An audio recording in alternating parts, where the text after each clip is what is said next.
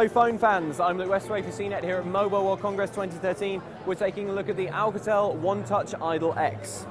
Now the Alcatel One Touch Idol X may not have the snappiest name, but it does have one of the snappiest processors that your money can buy. Specifically, it's got a 1.5 GHz quad-core processor, which should mean that this phone is capable of handling intensive apps or graphically demanding games, for example.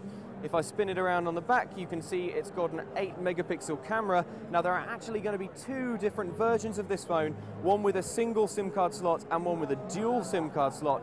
The difference between them is going to be the single SIM card slot one will have a micro SD card slot as well and the 8-megapixel camera, while the dual SIM version is going to have a 13-megapixel camera but won't have the micro SD card slot. Instead, it's going to have 16 gigabytes of built-in storage.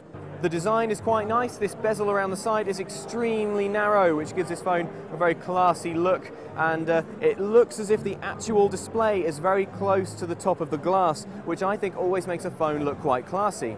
If you spin this on its side, Alcatel is very proud of the fact that this phone only measures 7mm thick, so it should slide into your pockets without any problems. The luxury doesn't end with the hardware though. This phone also has a very recent version of Android. Specifically, it's running version 4.2.1, which is a very recent version of Jelly Bean. The screen looks really good, it's colourful, it's bright, and this is a 1080p display, so everything looks really sharp. That's going to make this phone a really good choice for web browsing because text will look very crisp and it should handle high-definition video without any problems. So it looks like quite a nice high-end phone. I would say that there's nothing about it that I haven't really seen on other mobiles, but that said, it's nice to have everything tied up neatly in one little package. Can it compete though with devices like whatever Samsung's got cooking up next, or maybe the Google Nexus 4? I'm not sure. You'll have to wait for the full review. But for now, there's some stuff to look forward to here.